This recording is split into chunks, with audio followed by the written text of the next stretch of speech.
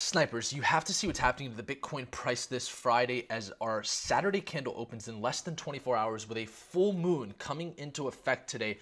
Bitcoin already testing its 100-day moving average. There's a scenario, Snipers, that Bitcoin can come to 50,000 US dollars this weekend to test its 200-day moving average based on what the S&P 500 did to close the week. Notice how we tested this 200-day moving average after breaking that long-standing downtrend that has held Bitcoin down for quite some time, as it has correlation to the S&P 500, of course. But with the S&P 500 closing, testing this 200-day moving average, why isn't this scenario on the table now for Bitcoin to also come and test its 200-day moving average? What's also very interesting is if we pull up our Snipers chart, Bitcoin has yet to cross above its monthly open at 43,000, whereas the S&P 500 crossed above its monthly open yesterday. And what's more interesting about that is Bitcoin has been a stronger asset than the S&P 500 through January and February.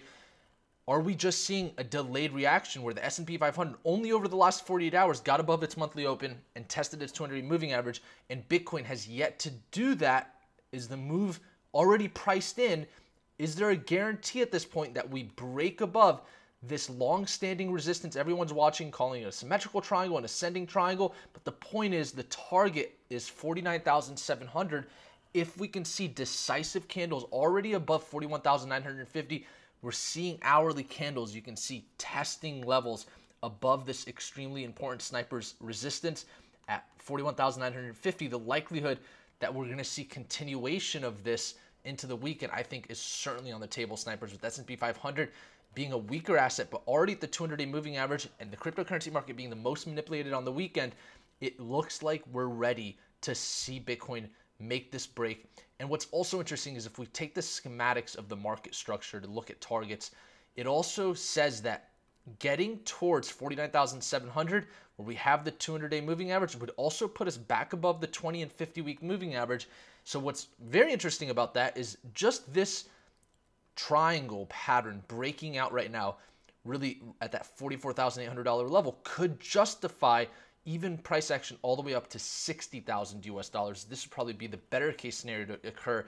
But what I'm pretty sure of is if we see price action above 41,950 here, 42,000, at some point we're going to see some very high volatility and maybe price action moving quickly to these levels.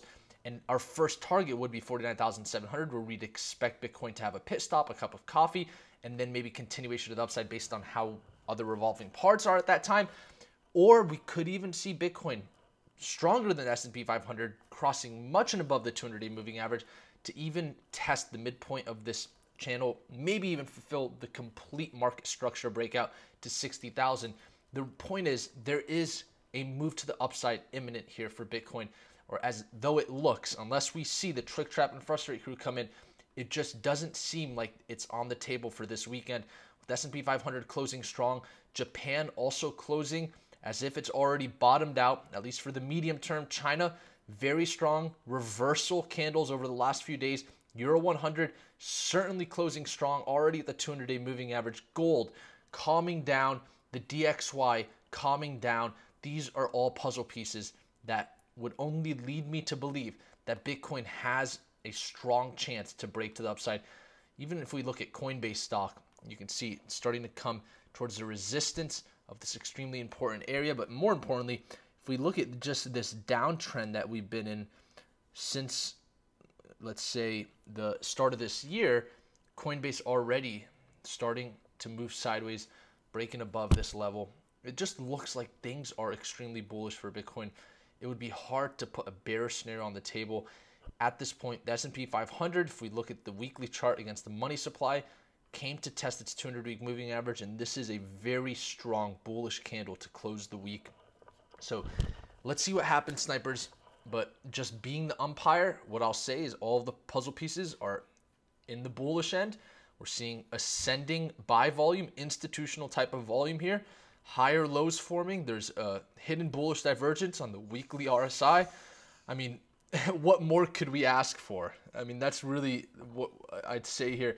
And here's what I also expect. If we see this move to the upside for Bitcoin, what we really want to see is Bitcoin dominance cool off. If it comes down, allowing the Ethereum to Bitcoin chart to move up That's going to lead other altcoins to see strength.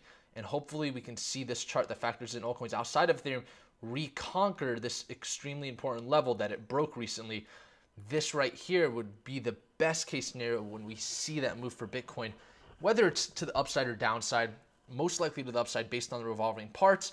If we see that move and we see these revolving parts move to the direction I've just mentioned, that could also assume altcoin season continues and that we've possibly bottomed out for altcoins as well. So that's what we're watching here. Ethereum's 200-day moving average also showing confluence of the major level at 34.54. I think if Bitcoin makes the move to the upside, we could expect Ethereum to get to 3,500. That's where we'd possibly find some resistance, even up to the $4,000 level if Bitcoin can get towards that $50,000 to $60,000 level versus finding resistance at 49,700. So very positive way to end the week. And I had to get this video update out to you guys with this new daily candle literally opening up here in less than 20 minutes. Smash the like button for the YouTube algorithm if you support these quick updates. My dog wants to go on a walk. He's right here sitting next to me now. And so I'm going to go do that, and I'll see you guys this weekend. If something changes, we'll post another video. But at this point, I don't see a downside scenario on the table. 38,000 is our major support in this range, with a resistance of 41,950, a support of 38,000. We break above 41,950, the likelihood we get above 44,800 is certainly high. With a fifth test of this level, the S&P 500 already going towards that 200-day moving average, it's almost a no-brainer. Bitcoin can target that 200-day moving average as well, right around that big even at 50,000. So thank you for tuning in to the Snipers channel today. Hope you enjoyed this content. Smash the like button if you did, and I'll see you next time. Snipers out.